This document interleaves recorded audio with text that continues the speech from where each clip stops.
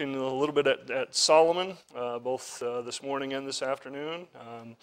And as we read the scriptures this morning, we saw that Solomon, at the beginning of his reign, at the beginning of taking over the role of being king from his father, had a very humble prayer. He had an encounter with God that we read about there. It's interesting that in the Old Testament, they didn't have the Holy Spirit like we have today. They didn't have the gift of the Holy Spirit upon all the believers. And so God would appear to different men at a different time, and he would send his Spirit upon them, certainly, as Solomon was one who wrote a lot of books in the Old Testament. He wrote a lot of the Proverbs for us, the Song of Solomon, Ecclesiastes, and so forth. And I believe the Spirit of God was upon him as he did that, because we're told later that that God, all of God's word was inspired by God, was given to Solomon to write. And yet, in those times, too, God only appeared to Solomon twice in his life. Once here at the beginning in chapter 3, and then again in chapter 9 after they had completed the building of the temple. But in between then, God didn't appear to him, and I think about the Old Testament men and how difficult sometimes that must have been to be the only one, and to go perhaps a long time, days, months perhaps, of not hearing from the Lord, and yet they were faithful in carrying out what God had said. And even though they were sinful men, just as we are today, they still walked closely with the Lord as they could. And we'll see Solomon certainly started out very well in his walk with the Lord. Unfortunately, he didn't finish his entire life close to the Lord. So he had gotten away from the Lord. He had been distracted from the truth of God's word, and that happens to men today. It happens to people today, and that's why it's so important that we stay focused and close to God through his word, so we can learn from these examples. That was something that Paul, in his writings, instructed us, that these are examples to us, although we have to be a little bit careful when we look at the examples in the Old Testament, because you have to realize they didn't have the Spirit of God like we have today. They certainly didn't have the Word of God like we have today, and how difficult that must have been for Solomon to they had the book of the law, but they didn't have a lot of copies of it. It wasn't something that they could give out to everybody. They had to handwrite those things. And so to not have God's word like we have it today, like we depend upon today, just must have been a difficult time to live in. And that's why I would never want to give that up. I never want to go back and live, in those times, just because I don't want to give up what I've got. Here in the book of 1 Kings and in chapter 3, we learn that it always pleases God when we ask and we seek his understanding, when we seek after his discretion of what is right and what is wrong. Too many times we go seeking to find out what's right and what's wrong from somebody else. We depend on ourselves, or today we have all sorts of media that we can listen to or go read at, and we're always trying to find out, seeking understanding and discernment from those sources, when God is clearly showing us that it pleases him when we come to him for that understanding and that discernment. And that was true for Solomon in Solomon's day, but it's also true for us in today's world. That was the example that God gave to us, and I believe that is the crux of this portion of Scripture, is how important it is for us to seek God for that discernment, and to seek God for his understanding. And we can only do that by reading his word. You know, if we never read his word and we never stay close to him in his word, we'll never know what the truth is. And I spent a little time this morning in a Sunday school class, and we were looking at where Jesus recorded that he is the way, the truth, and the life, and that no man cometh unto the Father but by him. And we need to seek after him just as Solomon sought after the Lord. You know, Solomon had, here in this account, had some big shoes to fill. His father, King David, had served the Lord God. Now his father wasn't perfect. His father was not a sinless man. He was not immortal in any means. He was a man and sought after the passions like men do today. And he sinned in those things. But you know, he never went against, he never worshipped any other God but the Lord God. And God blessed him for that. He was chosen by God, just as the Lord provides for us the salvation today. So there are examples in this, and there are themes in this that we can draw into our lives today. And Solomon had, in this account, had just become king, and was now kind of humbled by the task that was before him. He knew he had big shoes to fill. He knew that he had a lot to do, and yet he was unsure of himself, as we can read in this. And you know, sometimes we can be unsure about ourselves, and that's okay, as long as we get our surety and our confidence in God. And that's one thing Solomon did have. He had his confidence based in God. That was something that his father had taught him. And here, the Lord appears to Gibeon, to Solomon in Gibeon, and he appears to him at night, and it was a vision that he had as we read through this. But it was the Lord that spoke unto him. And if we read, we see Solomon's response to that was one of humility.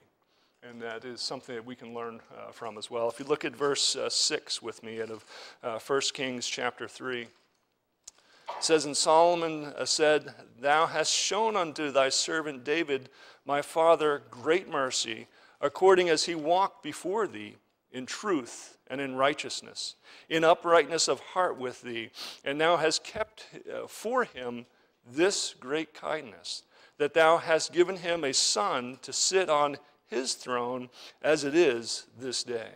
Alan, would you open up some prayer? There you go.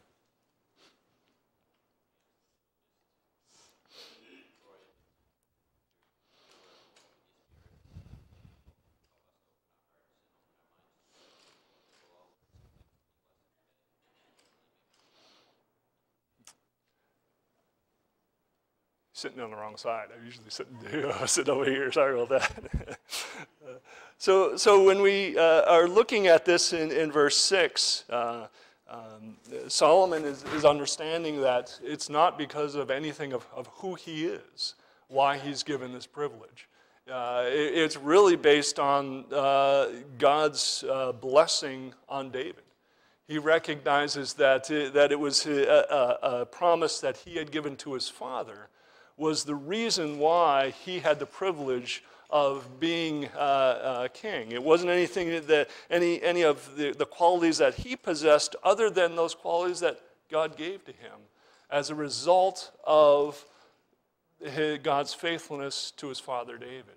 You know, sometimes I think we take a little bit too much credit for what God allows us to do.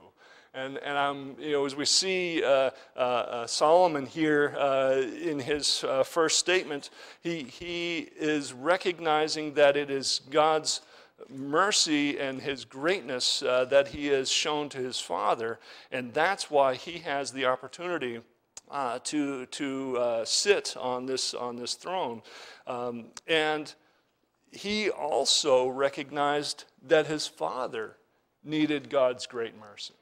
So he knew what the sins that his father had committed. They were nothing that was hidden. It wasn't hidden from him, and it wasn't hidden from us in God's word today.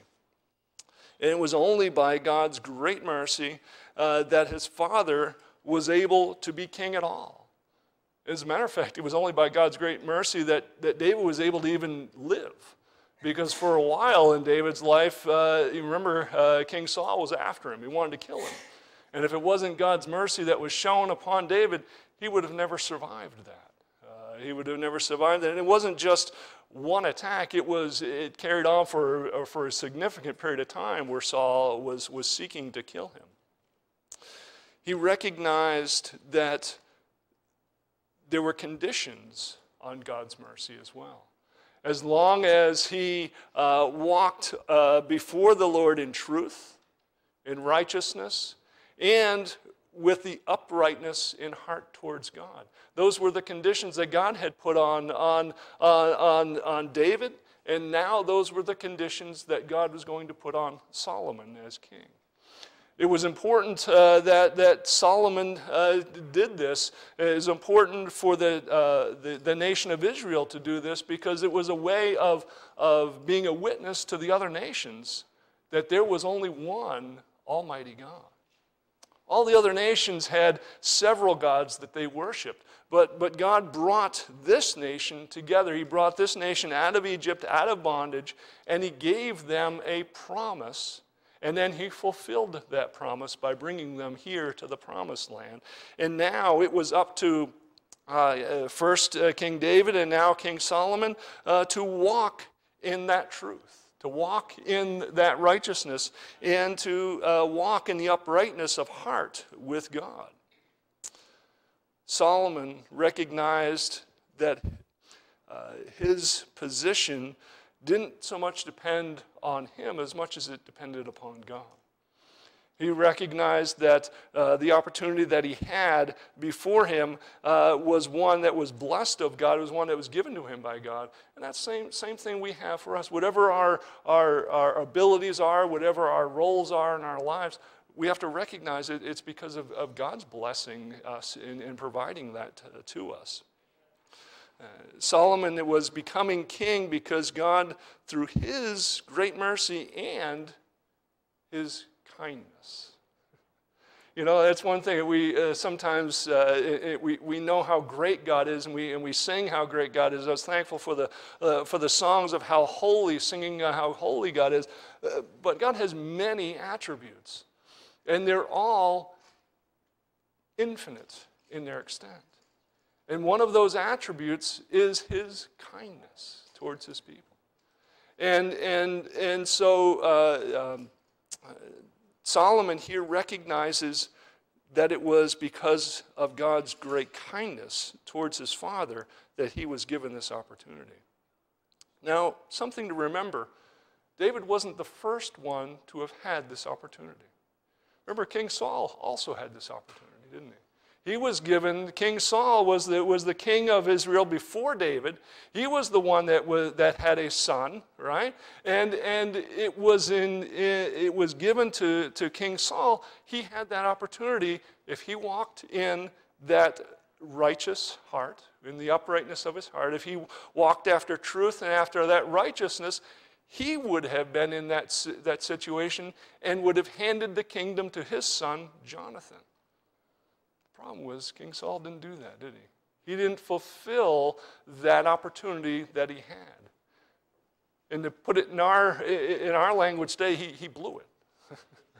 Right? He just flat out blew it. And it cost not only King Saul his life, but it also cost his son Jonathan his life, as we read that account as well. So I think that was weighing on Solomon's mind as he was contemplating this as well, that this was a great responsibility that he had to fulfill the calling that God had given to him. See, as children of God, and in particular as the body of Christ, and even more specifically as Fellowship Baptist Church, we are assembled here because God has fulfilled his promise to us. He's fulfilled his promise to us through Jesus Christ and what he did for us for our salvation. But he's also given us a promise here as a church that if we seek after him, he will be found. right? He's given us a greatness. Now, if we were choosing up who sides on a team, we probably wouldn't choose the people that are here, right? But God has made that choice. He's drawn us here, and we need to be thankful to him for that. Solomon understood that he was in the midst of a great people. You know, sometimes I think we forget we're in the midst of a great people. And we need to remember that what we are about, we're not about what we want, we're about what God has given to us. It's not anything that we have done, but it's only by God's great mercy that he has allowed us to even assemble together. He's given us a building to be in. He's given us lights, heat this morning, probably air conditioning this afternoon. You know, he's given that to us, and we need to be grateful to him for that. But you know, the same thing applies as we look at that. We need to realize we better not blow it. Right? We have the example of Saul. We need to carry that forward. We need to stay true in the same way, the same truths that Solomon is praying unto God. We need to remain in Jesus' truth, the truth of the gospel. We need to remain righteous according to God's word, and we also need to walk in uprightness of heart, not just because we're proud of one another, but because we have a gospel to carry out to the city of Augusta and the surrounding towns. We need to also understand that David wasn't perfect. Solomon wasn't perfect. Neither was Moses, nor was Abraham, nor was any of the other people that God used in any of the Old Testament things. We need to realize we're not perfect either, but God can still use us if we have a humble heart. Right? That is, we need to humble ourselves before the Lord, just as Solomon has done here, and seek after him. They all needed a Savior. They all needed the great mercy of God, and we do too. There is nobody that doesn't need that. Every one of us do. And we need to be patient with one another. We need to have the kindness that God has given to us. We need to show that towards one another. But you see, we're not just saved and brought together as an assembly here to just sit here. We have work to do. Just as Solomon was kind of coming to grips with the work that was the insurmountable work that was before him, sometimes that is overwhelming to us too, thinking that we have this great heritage that we have received, and now it's up to us to provide it for the next generation. That can be overwhelming to us, and we need to be careful that we don't start doing things by our own wisdom, but that we seek after God's counsel on how to do that. We need to seek after God's wisdom. We need to seek after God's understanding. And remember, when we do that, God is pleased with that. What he gets displeased with is when we start doing things in our own will, in our own way, in our own wisdom. And we try to manipulate things instead of just serving the Lord where he's given to us. See, we're not saved by our works, but we are saved unto works. And each one of us has a role as a member here to fulfill as God leads us in that. Notice what Solomon understands in verse 7. He says, "And now, Lord my God, thou hast made thy servant king instead of David thy father. And I am but a little child.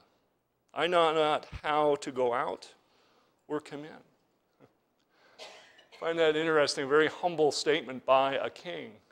He says, I don't even know how to go out or to come in.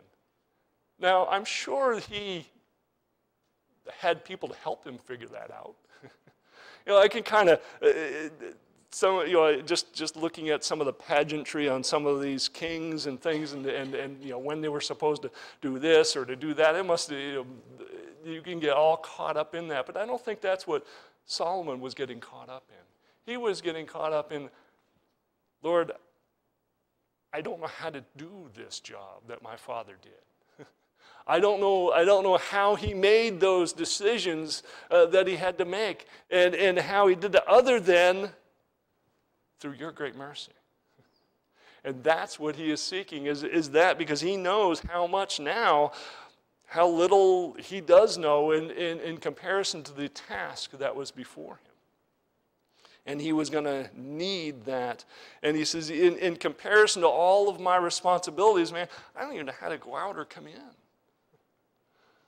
says, he was very humble in his heart here. See, once we are saved, we must continue to rely on God's mercy. It isn't something that we just rely on for our salvation and then leave behind, but it's something that we continue to rely on. We continue to call on. We continue to rely on his knowledge and his understanding. We continue to rely on his counsel. Remember, one of the titles that was given Jesus was Wonderful Counselor, right? Well, how many times do we seek after him for counsel? Or do we just go off and do things on our own? We need to remember that we have a wonderful counselor that wants us to come before him. This is kind of a hard lesson for us. As human beings, we like to do things ourselves. And, it's amazing that we get caught up in that because we get a little bit of understanding that God gives to us, and we think now we know everything. Right? And we start marching down the road like we know what God wants. And pretty soon, it gets flipped around. Well, we're counseling God about what his word says. Well, that's a dangerous place to be in. When we have to tell God what we think his word says, we better stop. Better stop, because that's exactly the place that Saul was in. When he was trying to explain to God why he did things and what he was doing, he was trying to make up all sorts of excuses. And what he found himself in was a situation where he was counseling God and God's people. It didn't go well for him. It doesn't go well for us. We need to seek counsel of God, and I'll tell you, he will provide it. He's promised us that if we ask him for wisdom, he'll provide it to us. Now, he'll provide it in his time. That's the other thing we don't like to wait for, is his timing. We want things. I know I've got something to do next Friday, so I want the wisdom to be able to do it today, so that way I'll know what to do next Friday. God doesn't work that way. He provides us that wisdom at the moment that we need it, because he wants us to rely on him. If he gave us that wisdom today for the things that we need to do next Friday, we'd stop relying on him. And we rely on our own wisdom. We rely on ourselves. And that only gets us into trouble. So sometimes God is protecting us from ourselves when he waits on that wisdom.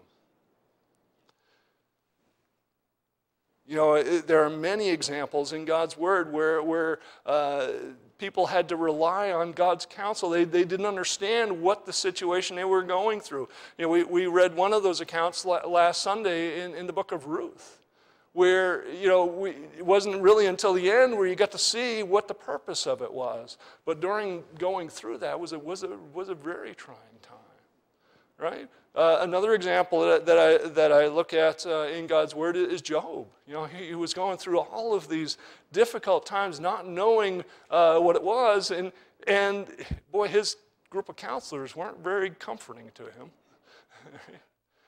And even when God spoke at the end, God wasn't exactly comforting to him. God was reminding Job who God was. And it was God who was sovereign, not Job, right? Here, Solomon understands that God is sovereign, and he needs God's mercy upon him.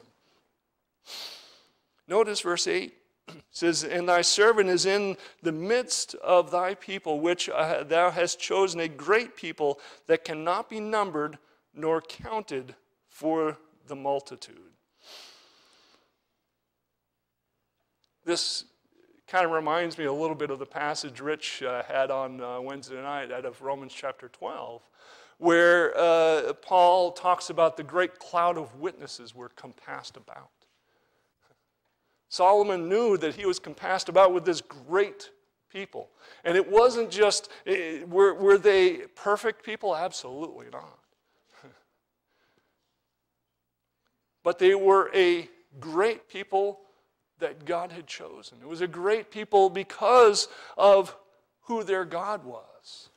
It's the same thing we need to understand. We're great not because of who we are, but because of who our God is. See, we are part of a great group of believers.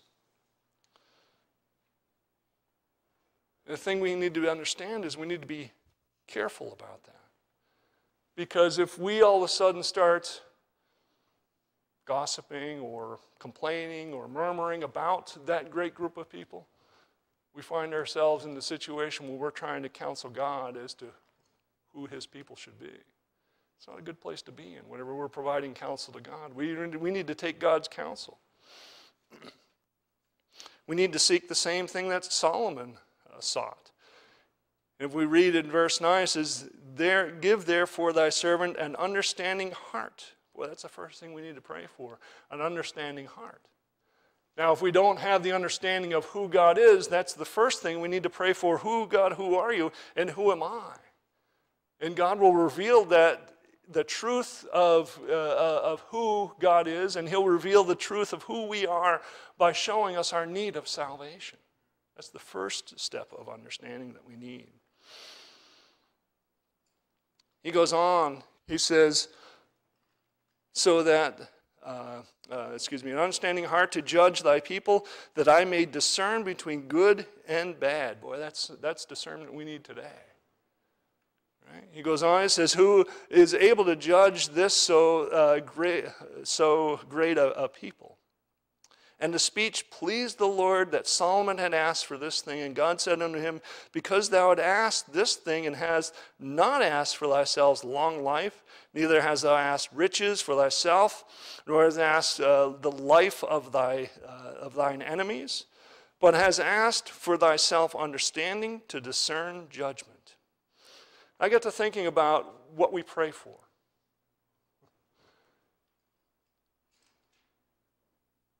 And I began to think, how often do we pray for our health and our long life and our provisions for either pains or things that we have that we are supposed to bring before the Lord? But is that all that we pray for? Right? Do we pray for our riches? And by that, I mean our bills that we've gotten ourselves into, or our possessions that we would like to have, or our clothing, or all of these things that we want. We get caught up in praying for those things, and we leave out the important part. Sometimes we spend more time praying about our enemies. Lord, straighten them out. Lord, help them to do this, help them to do that. Lord, change this, change that. Instead of praying to the Lord to give us discernment about the Lord changing our heart towards other people. Do we spend the majority of our time in prayer on those things instead of praying for discernment and understanding that comes from God? That tells us a little bit about where our hearts, that opens that up a little bit to us. See, Solomon in this period of time, he could have asked for all those things, but he didn't. And the Lord was pleased with that. And then the Lord provided that to him anyway. And that, as I was thinking about, reminds me a little bit of the teaching of Jesus. He at one point in his Matthew chapter 6 was saying, seek first the kingdom of God and all of his righteousness, and then all those other things will be added to you. Solomon's our example of that. He sought those things first, and then God added the other things in behind it. I just want to turn over to Philippians chapter 2 for a moment, just to bring a little bit of a New Testament tie-in to what we're reading here in the Old Testament. It's always important to do that, and you always find a way to do that in the studying of God. But Philippians chapter 2,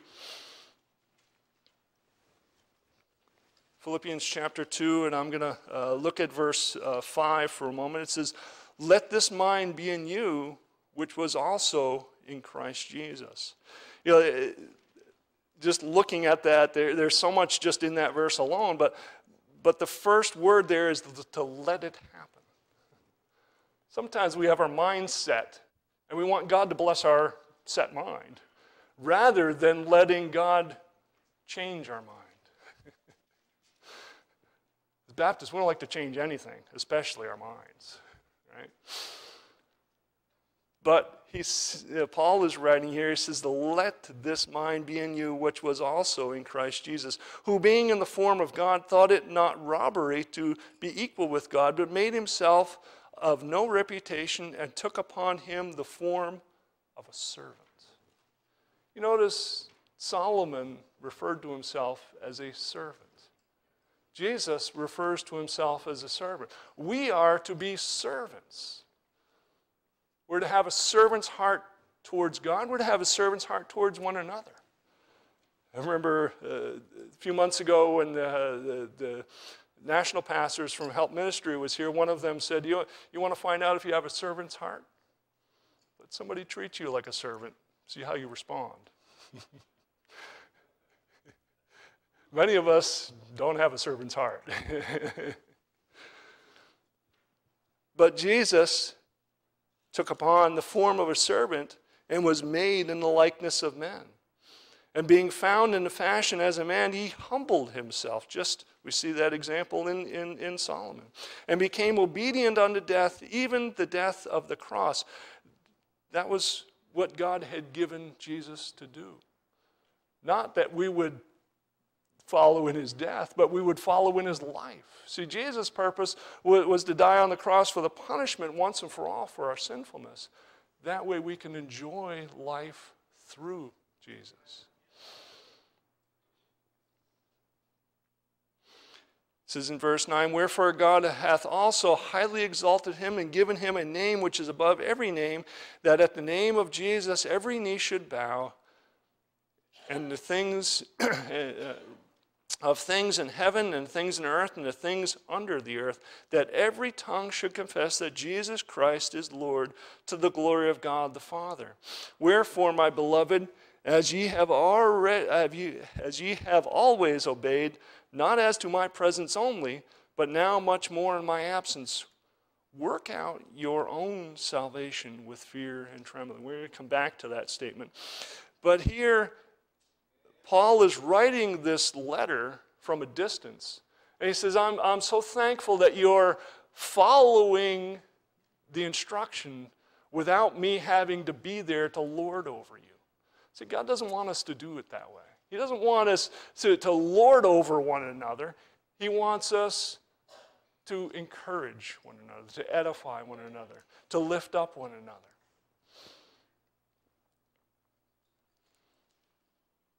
Verse 13 says, "For it is God which worketh in you both to will and to do his good pleasure." It's God that's working in us. It's the only way. Solomon understood he needed God's mercy in order to fulfill his responsibility as king. We also need God's mercy to fulfill our roles as children of God. God has to work within us, because if he doesn't work within us, there's no way that we're going to be able to get that done. Now, verse 14, there's where the rubber meets the road. "Do all things without murmuring and disputings, that ye may be blameless and harmless, the sons of God, without rebuke, in the midst of a crooked and perverse nation, among whom ye shine as lights in the world." That's the reason why we do this. "Holding forth the word of life, that I may rejoice in the day of Christ, that I have not run in vain, neither labored in vain. Yea, if I have offered upon the sacrifice and the service of your faith, I joy and rejoice with you all. Paul was in prison. All right? He wasn't in a place that was very comforting. Yet he's talking about joy and he's talking about rejoicing. But then verse 18, he says, for this same cause also do ye joy and rejoice with me. We're to joy and rejoice with one another. That's why we have the time of drawing together in the afternoon to praise the Lord for what he's done for us.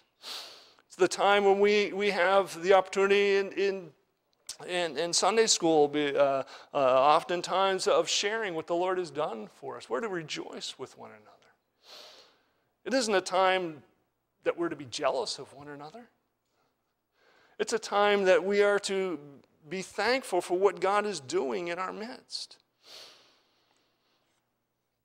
But first, we need to let that mind be in us. The first step in seeking God's understanding and discernment is to humble ourselves before him as a sinner who needs a Savior. We need to respond to that gift of life that God has provided for us through his Son. That's the first step. It has to be that way, and then we can continue and grow in the truth of his word. We are reminded that we are to work out our own salvation. Now, I struggled with that for many years until I finally realized, it's kind of like exercising. You go to work out. If you don't work out, what happens? Right? We get out of shape. Well, what happens with our salvation? Our salvation gets out of shape. We get afraid to share it because we're lazy. Right? We need to work out our salvation. We need to go through and remind ourselves what God did for us and what the joy that is, and then let it shine through our lives. Let that joy be in us that we can share with other people. But I tell you what, if you don't work out your salvation, you're just going to sit back and you're not going to have the strength and the faith to be able to have that boldness to be able to share it. Because I'll tell you what, it takes boldness in this world to let our light shine. This is a very dark world that we are in, but we are in the midst of it by design. It says in verse 14, in the midst of a crooked and perverse nation. You don't think we are, just turn on the TV for 10 minutes. You'll find out how crooked and perverse we are. If we don't work it out, we become out of shape and weak, and then we are subject to the temptations of sin. Satan moves in real fast. He can see the weakest amongst us. He can see us in our weaknesses. If we leave that guard down, if we take off that shield of faith or the breastplate of righteousness and we throw it to the side, Satan knows he's got an angle on us.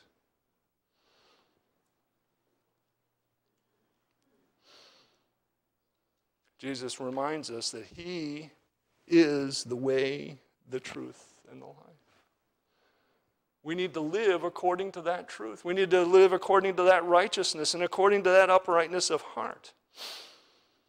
And according to verse 14, we're to do all things without murmurings and disputings.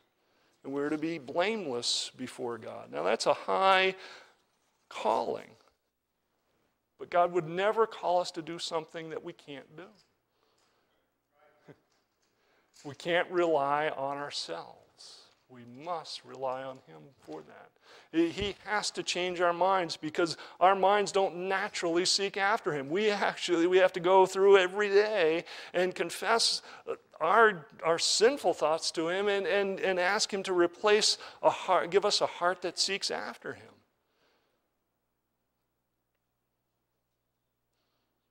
This morning, I just want us to consider some things. The wisdom and the understandings that we rely on. What fruit does it produce? It'll show itself in how that happens. Does it produce unity and joy and rejoicing with the family, or does it result in disunity and grumblings and murmurings and all sorts of other things that lead us away from the Lord? Does it produce a spirit of joy and rejoicing? What about our walk? Are we walking in truth and righteousness and uprightness of heart with God? What about our prayers? What do our prayers reflect about our hearts? Are we praying for the counsel of God, or are we just praying that, Lord, I just want my way and I want you to leave me alone?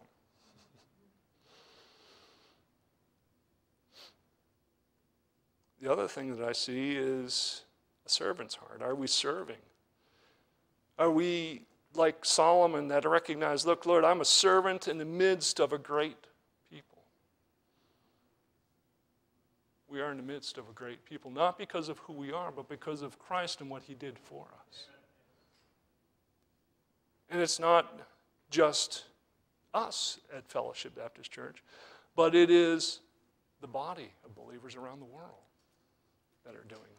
That's why it's so great to be able to make connections and to talk with people as we did with the national pastors who are here, so we can find out that, yes, this is a great people. This is a great body that we belong to, because now we know people on the other side of the world, literally, that we can pray for, that we can encourage, and we can be encouraged by.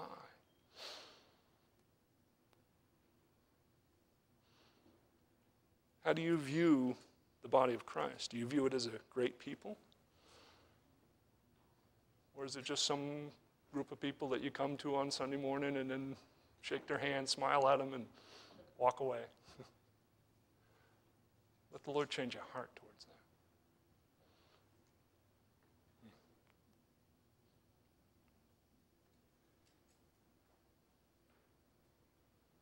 that. Donnie, would you close us in prayer?